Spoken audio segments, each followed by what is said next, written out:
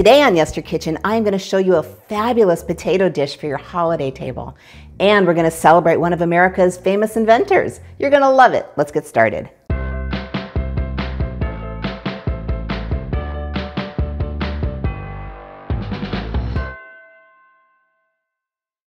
Hey everyone, I'm Jill and this is Yes Your Kitchen. It's our Christmas series. I couldn't let you down. If you're new here, welcome. It would be an honor to have you join us as we explore retro history through food.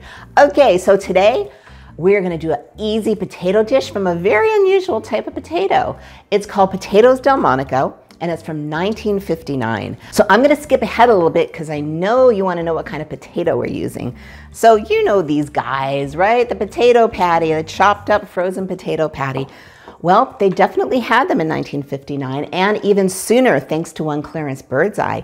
He was the founder of the quick freezing method, and without him, I don't know if we'd be having frozen food right now. So around 1922, Clarence was working way up in Canada, in the freezing Canada, as a biologist for the US government.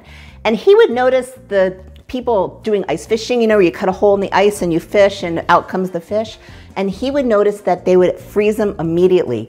So what he discovered is when you freeze something immediately, when you thaw it out, it keeps its shape. If you wait a little while and then freeze it, that's when you get mush. So he started working with fish and other proteins and other vegetables and developed this process that I don't know what we would do without today. So these are definitely part of the game. So we are using potato patties. So I thought it only appropriate to give Clarence Birdseye a nod. Okay, so we have our oven on 450. This is gonna be a potatoey, cheesy, fabulous casserole that is going to be perfect for your holiday table or really any time of the year.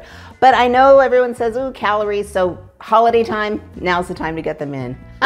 So the first thing you're going to want to do is you're going to want to take 8 potato patties and you're going to want to thaw them just a little bit because it makes them easier for cutting. Here's what you're going to do.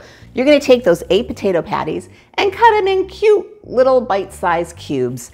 And we're just gonna put those aside for right now because we're gonna start to make our sauce. The base of our sauce is a roux, which is a fat and a flour mixed together, and that makes the sauce thick. So in a nice, pretty good sized saucepan, I am gonna put 6 tablespoons of butter, and that's our fat. And let's just give that a minute to melt. So our butter is beautifully melted, and to that we are gonna add, sprinkle it on, 3 tablespoons of flour, and we're also gonna add 2.5 teaspoons of salt. It's a little more than usual, but this is the recipe, and 1/2 teaspoon of pepper. And then you're gonna take a whisk and just start combining these two. Sorry for the extra noise, just give me a second to get it combined. Okay, so here's our flour and our salt and our pepper. That's good. Now to that, we're gonna add 2.5 cups of milk. You know it's retro and I like to use whole, but you can use any kind of milk you like. And we're just gonna get this in here and we're gonna stir it until we have a thick sauce. Let's get all that in there.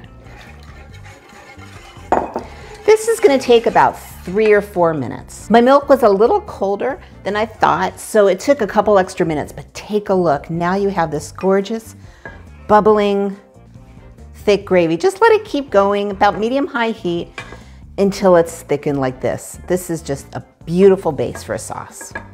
And why is it called Potatoes Delmonico? I don't know, but it's a great name. And who doesn't need a perfect potato side dish on their holiday table? Okay, so to our beautiful cream sauce, we are gonna add 2 tablespoons of chopped fresh parsley, 1 tablespoon of chopped onion, and then I have 2 cups of shredded cheddar cheese. I'm gonna put half in because you're gonna save the other half and you're gonna sprinkle it on top of your casserole. Okay, so then we're gonna go ahead and stir this until it's all melted, which shouldn't take long at all. Okay, see? Now we have this beautiful orange cheese sauce. Now we're gonna add our potato cubes. And in they all go. And you're just gonna stir this just into, maybe just a couple minutes. Look at this. Oh my goodness, already they're getting coated. Look at this, no potato peeling, no anything. Just pull it out of your freezer and you are gonna have a fabulous potato dish. I'm gonna let this cook for about 3 minutes because you want the potatoes to cook through. So it's been about 4 minutes, and when you stir, you wanna stir gently. You don't wanna break up those beautiful cubes that you just took the time to cut. So take a look, here we go. Look at, oh God, how, I'm so excited. This is just so good. And again, thank you, Mr. Clarence Birdseye, for bringing us frozen food, or else I'm sure we would have had it at some point, but I'm glad we had it when we did. Okay, so now I am gonna bring in, you can use a 9x13. This is about a 9x13, except it's oval. So out of the way it goes, and in comes my beautiful casserole, which, by the way, belonged to my daddy, so it's very, very special to me. And it's greased. So now what we're gonna do is we're gonna take our potato mixture, and into the casserole it goes. See, this is why I love to give you easy recipes here at Yester Kitchen, because this way you can make like a whole dinner and you're just not stuck for days in the kitchen. Okay, so the next step is we're gonna add a 1/4 teaspoon, here's a cute little different add, of caraway seeds. It's just gonna add, I'll just sprinkle them. It's gonna add a perfect something. Just make sure they're not heavy in any particular area, except for where I just blew it there, and that they're pretty well evenly distributed. Now we're gonna take that other half of the shredded cheese, and I'm using a medium cheddar. You can use whatever you like. But, you know, I actually am a fan of sharp cheddar, but with company, you know, I just wanna kinda go down the middle of the road so everyone's happy. And then a very, very 50s thing to do, we're gonna sprinkle it with some paprika for some beautiful color. That's it, my friends. This gorgeous thing is gonna go into our 450 oven for just 5 to 10 minutes. That's it, because remember, we already cooked our potatoes. So we're just getting the cheese in there and the potatoes all settled in the sauce, and we will be right back. You wanna see something good? Look at that.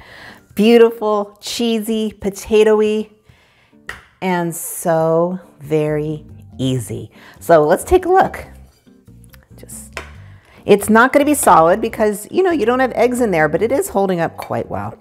Oh gosh, oh gosh, oh gosh. Cheese sauce, and then cheese on top. Oh, does that get any better? I will give you one recipe note. I normally don't ever mess with my recipes because, you know, they're retro and I don't touch them. But if you are salt sensitive, you might want to just go with maybe 1.5 teaspoons of salt initially, then go ahead and make your sauce and add your potatoes and everything. And then right before you're about to put it in your casserole, give it a taste. If it needs a little more, add another little 1/2 teaspoon or 1 teaspoon. And if not, you're good.